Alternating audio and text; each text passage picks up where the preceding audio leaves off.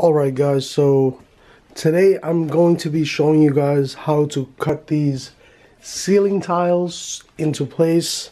So I'm pretty sure, as you guys noticed, and probably the reason that you're even looking this up is because you tried cutting these ceiling tiles and they were just ripping apart, and it was just really tough for you to do anything as far as cutting it without.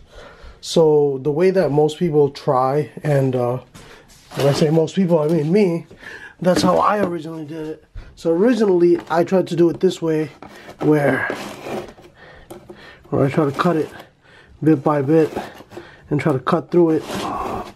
But what ends up happening is your blade gets really dull and you end up making a huge mess. So as you can see, look, if I were to try to cut it this way,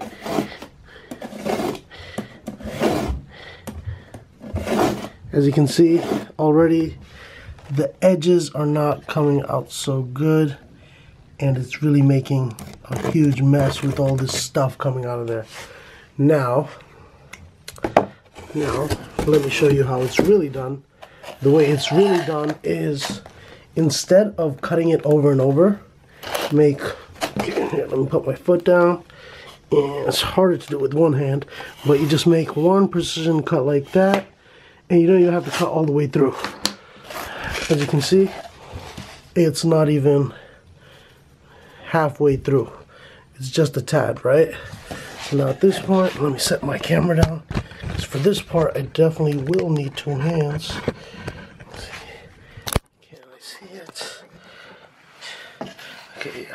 This part, so instead of, as we originally did it, where we try to cut everything apart, instead of that, all you have to do in this part, you see where the cut is, you just kind of have to get a break going. You see how much cleaner, smoother it came out without really the edges making a huge mess, and it was just a lot simpler than it would have been. But yeah, it's really that simple, guys. So if that video helped you, please do like the video, comment any questions you may have, and make sure you subscribe to my channel, guys. Appreciate it. Later.